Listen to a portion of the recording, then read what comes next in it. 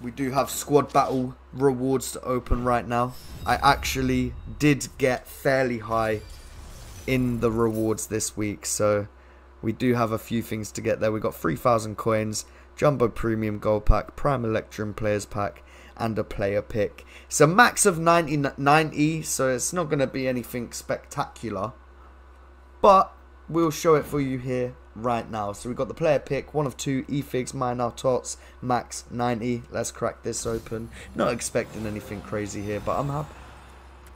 I mean, I'm actually really happy with that.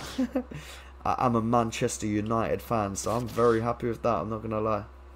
I'm really happy with that. I was not expecting anything out of this. That's crazy. I'm happy with that. Let's go. We'll open these two packs real quick though.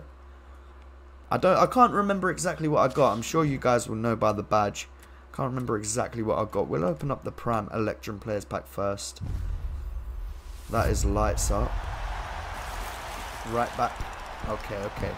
Jesus Navas. No worries. I'm not expecting anything crazy, but it's just a little display of what you can get if you want to put a couple games into squad battles. I'm going to just put that up there real quick, and we'll open up this pack as well. Jumbo Premium Gold Pack. I've had Neymar twice in this pack. So can we get something crazy right now? Tradable as well. It's not lights up. It's nothing. Szczesny. Oh. It's not even Szczesny. I mean Fabianski. Oh, that's bad.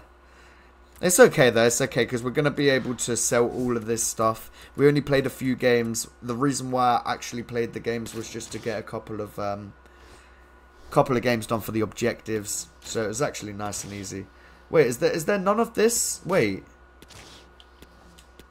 Okay, well if that's 5k, that's 5k. If that is 5k, that is 5k. We'll take 5k. So that is it,